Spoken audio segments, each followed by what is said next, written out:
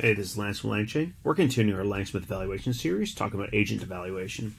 So in the last video, I kind of gave a deep dive into general structure of agents and tool calling, and how agents can be laid out. So we talked about LangGraph agent, and this is kind of the classical kind of LangGraph agent layout, where you have a tool calling LLM with some bound tools, input. The LLM makes the decision to use a tool or not. If it uses the tool, that goes to a different node, this tool node, that actually runs the tool, returns the tool output to the LLM, and this continues until the LLM just returns a text response and doesn't choose to call tool anymore. So that's like a very basic agent architecture you can put together with LangGraph. And we talked about three types of eval. So one type of eval is evaluating the final response, which is we talked through in detail. Now the second thing you can do is think about evaluating a single step in this agent. So typically what this looks like is you might evaluate, given an input, do I call the right tool? So let's show how to kind of lay that out. Again, when we look at tool use, right, really what you're doing is you have an LLM, you're binding a tool to it, or so a set of tools typically, and given an input, you're just kind of checking whether or not the right tool is called. So this is actually really useful, especially because so many different LLMs right now have tool calling. You may want to evaluate, like, how well is it actually working in my case with my tools. So this is a really good eval to think about. Now, this is the notebook we already talked through. So just in case you hadn't seen it yet, this basically sets up a LangGraph agent for SQL. So I'm using Chinook DB. So this is kind of all the code we already talked through. This is basically setting up my LangGraph agent. This is kind of defining all the different tools I want. So I'm using the SQL toolkit.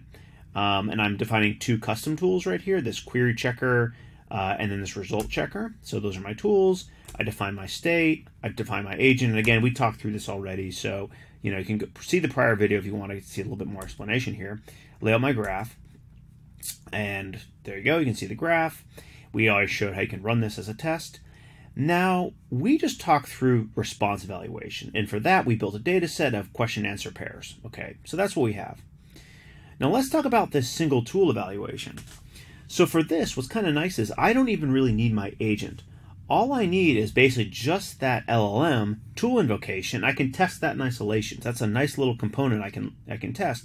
So this function basically just wraps that assistant runnable is basically, you can go back and look, that is basically just our SQL agent. So, or sorry, I should be more clear. That is the LLM that's part of our agent. So that is this piece, okay? LLM with tool use.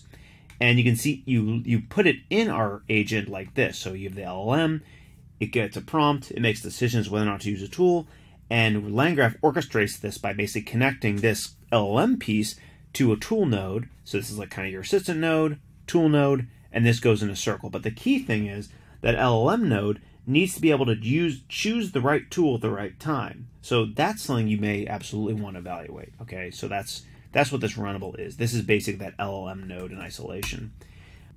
First, I just define this very simple function that wraps my assistant runnable, which we just talked through. So again, the assistant runnable is basically just going to invoke tool use or not. So I'm going to basically pass example questions from my data set, which we talked about previously. So I have 5 different questions related to my database. I'm going to pass each example into my runnable right here, and I'll get some result out. Now again, if you look at our diagram here, that result is either going to be a tool call or just a response of some type, okay? And all I'm going to do is, in my evaluation function, I'm just going to go ahead and grab that response, so that's what you see here, and I'm going to extract the tool call if there is one. Now there may not be, but that's fine, I just try to catch it. So if there's a tool call, I get it, and I compare the tool call to what I expected. That's all I'm doing. 1 if it's correct, else 0. So this is a really simple way to build a custom evaluator that basically looks at whether or not the tool called by your LLM matches the tool you expect. And this is very generally useful. You can use this with many different LLMs that offer tool calling. So I can go ahead and kick off an evaluation. So again, I'm just passing in my function here. I'm passing in my data set name. I'm passing in my custom evaluator, and that's all I need. I go to my data set, look at my experiments. Great, it ran.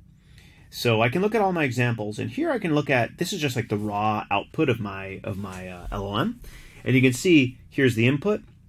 The output is indeed a tool call, and it's calling the SQL DB list tables, which is exactly what we want. So basically, the way to think about this is, for our particular agent, for any input question, the first thing we've instructed it to do is hit the SQLDB to list the tables, okay? So for all cases, we expect this is the tool that it'll call. So that's just like a really nice simple thing, and I've hard-coded that in my evaluation function. If I go back and look, I can see 1, 1, 1, 1. So these are my single tool call scores, and they're all correct. So basically, my agent, or in this case, it's just my LLM, I'm testing in isolation, is correctly for every input question calling that SQLDB list tables. You can see them all right here. So this is a good example of a really simple single-step evaluation you can do. In my particular case, I always expected for any of an input question that this tool will be called. And so that's why I can hard code it. Now you can also be more sophisticated here because you could put this tool name in your eval set as a reference. And then for example, if different questions or prompts basically elicited different tools, you can encode all that and very simply run that evaluation as well. So this is showing like the simplest case where you hard code your tool call, but you can absolutely do more sophisticated things like basically put this tool call in your data set as a reference. You could run the eval that way. So again, really simple, very useful eval, and very useful for evaluating different LLMs that all offer tool calling. Thanks.